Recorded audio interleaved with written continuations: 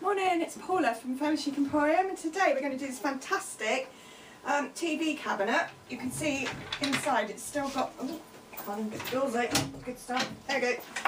Still got all the slats from the air channels or whatever they are, so it's going to be a bit of a job to tidy up inside.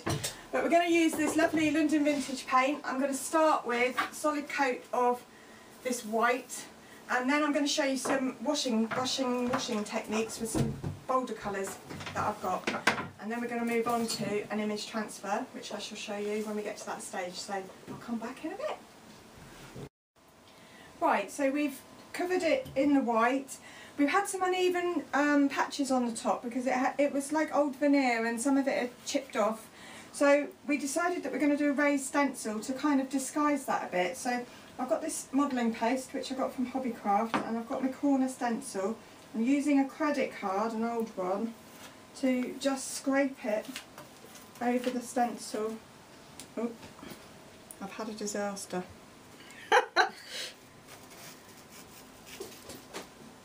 Right, that should be alright now. Right, so obviously we have to hold it down. It's not proving as straightforward as I'd hoped.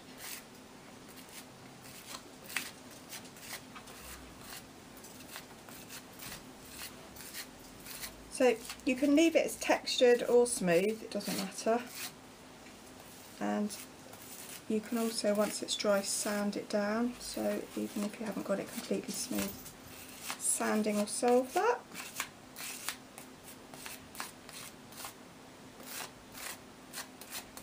So this I'm not going to do as too sticky outy, I just wanted it to give a bit of relief. I think I've saved that. I'm going to go on and do the same stencil in every corner in the same way. So when that's dry, it then obviously needs leaving to dry for quite a while, although I will speed it up with a hairdryer. But then we'll move on to the colour washing, and you'll be able to see the effect that it has, because it will stick out enough to show up. So I'll come back when we get to that stage. Alright. Right, so we're going to do some colour washing now, and I'm going to show you how to do that. I've got a paintbrush for each colour, and I've got a dry brush, and I've got an absolutely bonkers dog running around as we speak, so just, if you hear any ruckus noise, that's what it is. So I'm going to dip in a little bit of my first colour, and then I'm going to load my brush with water. And then I'm going to brush, you have to work quite quickly, just small areas at a time. Lovely colour. Okay, so now I've done that, I'm going to use my dry brush, very bristly, bone dry, to just smooth it out.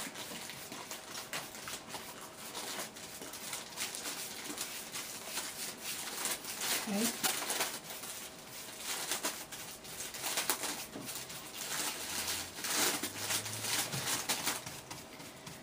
So now I'm going to go in with a different colour, so I'm going to this time do it the other way around. A bit of water, tiny dab of colour,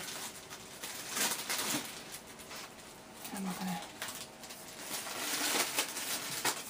that vibrant colour, wow.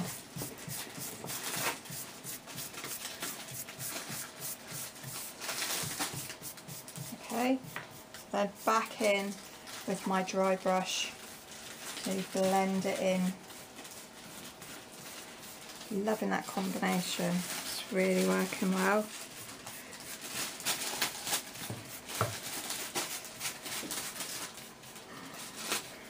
Right, I'm just going to have to pause a minute and rescue something from the dog.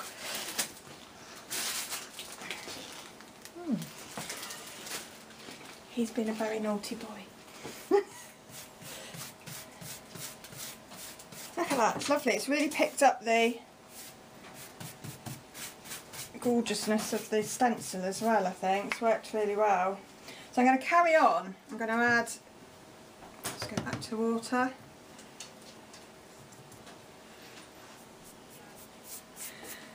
I'm going to carry on in this way all over the piece, adding the colours. I've also got a third colour which I might well introduce as well.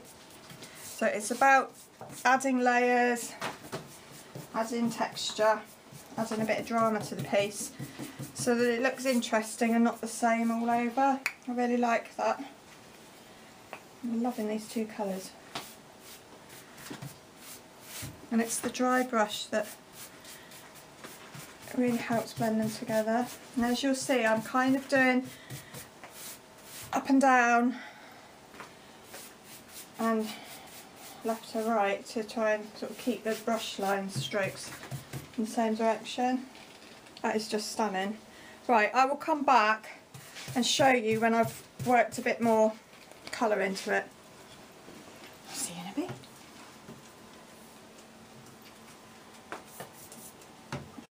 Morning.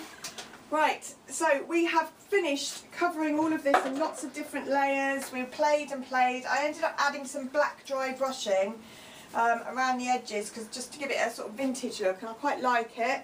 We've picked up some of the raised stencil with the black as well, and I'm not sure we're completely finished with that, but we need to move on to the next bit to see what that looks like before we decide if it needs any more or less. So what I've done is given this front area, just the front area at the moment, a cover of Polyvine matte varnish, and that's to seal in the chalk paint, because then we're going to do this image transfer. And I've printed this off on Blockbuster posters, and you need to upload a JPEG picture and then you can create it. This is 1, 2, 3, 4, 5, 6 A4 pages. It had a border, so we've cut the border off and stuck them together, scribbled with pencil on the back, and we're going to stick it onto here and then go over with a biro all of those lines. So that's going to take some while, and you really don't want to be watching that, but literally just going to go around the edges of all of the lettering in a biro. And then, because we've sealed this with the varnish, I should be able to use a normal Sharpie pen to fill it in, and it will work really well. So we'll come back when we're a little bit further down the road and you'll see that working. Alright, see you in a bit. Right, hiya, me and Andrea got a little bit carried away because it all got a bit exciting and we just couldn't stop to video it. So I'm going to talk through what actually happened in what order. When I went to do the transfer, which is when we last saw you, the lead pencil that I had in the shop was a really hard pencil, not a soft lead pencil. So when we started to do the transfer, it was very apparent very quickly that it wasn't coming through. So we had to come up with plan B because I didn't have a softer pencil in the shop. So we used chalk all over the back of the picture and then went round in biro to transfer it. That in itself worked brilliant, but then of course the problem was that because we'd used chalk and there was chalk all over the front of this, that the Sharpie pen wasn't going to work on it because it was just going to get dragged up with chalk. So plan B for that too was we ended up hand painting it with some black paint, which took a while, took quite a long while, but I think you'll see it's worth it. Now I bought, this has just been brilliant, I bought this set on eBay. It's actually for painting your nails, not that I've got nice nails, but it comes with a whole host of the most minute tiny brushes. It was about $2.99 I think. Took ages to come, so it might have come from China. But when it arrived, we've used it today to get the really small detail in this really pretty effortlessly. It's worked really well, so I'm going to look after this set with my life. So once we've finished all of that, I've sanded down using 120 grit sandpaper because it was quite a bold black, so I wanted it to vintage out a bit. So I've been quite rough with it, didn't have to be too careful. And what it's done, which I really like, is pulled some of the white that we originally painted it in back through, so it's made sense of the white. And then the last thing I did was I found online this Liberin Verdigris wax, and it's, I'll show you what it looks like, if I can get the lid off. I can't get the lid off. But it looks green. Looks green, looks like that.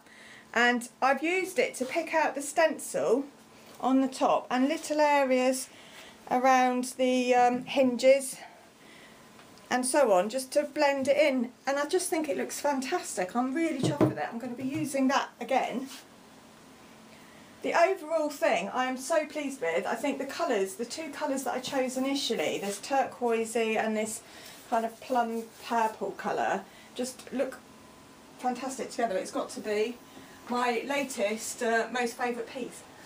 So I hope you like it, I hope you have a go. We've covered a lot of things today. We've done raised stenciling, we've done image transfer, we've done verdigris and waxing and watercolour washing with colours. So we've covered quite a lot and a lot of things to have a go. But look at it, it works really, really well. It's a really special piece. Thanks for watching and please join me with the next one. Thank you.